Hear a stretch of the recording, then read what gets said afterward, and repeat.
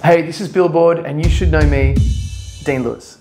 My first job was, I was a paper boy, but I used to get quite weirded out because I was like 14 and I was like, you know, going up strange units, and some nights I wouldn't get up and mum would end up having to do it. My guilty pleasure would probably be like I have like a glass of Coke once a day. I'm actually really good at computer games, like first person shooters.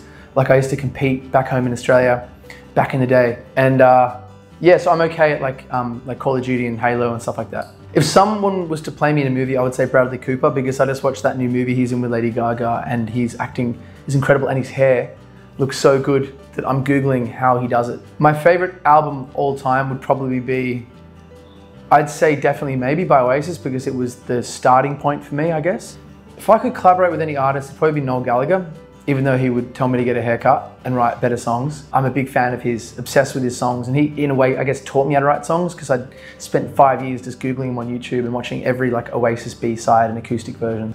The first place that I performed music was at an open mic night in a place in Sydney, Australia, and I remember my hands were shaking because I'd never gotten up and played in front of people, and it's a really weird environment because people are sort of drinking and talking, and you like have to be like in their face, and it's the best place to kind of start.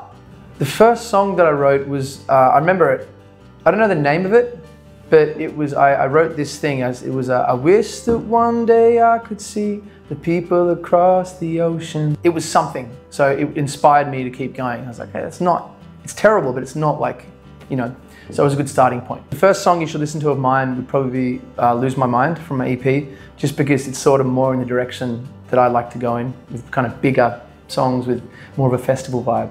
My music making process is changing because I had a lot of spare time before Be Alright, and I would spend a lot of days just writing songs and obsessing over them, but usually inspiration would flash really quickly, and I'd push record on my iPhone and I just start playing stuff, and a song would usually formulate in, you know, one way or another. Even if some of the parts were terrible, one of them would usually be good, and then I just keep working on it.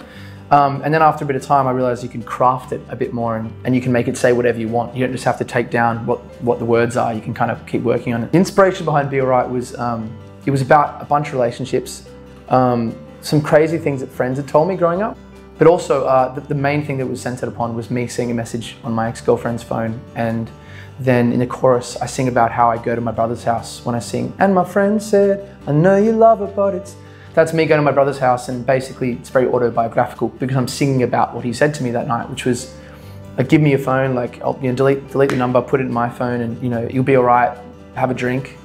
And so it's a combination of things that happened to me and some things that, some crazy stories that friends had told me. I know you love her, but it's over, mate. It doesn't matter, put the phone away. It's never easy to walk away, let her go. It'll be okay, it's gonna hurt.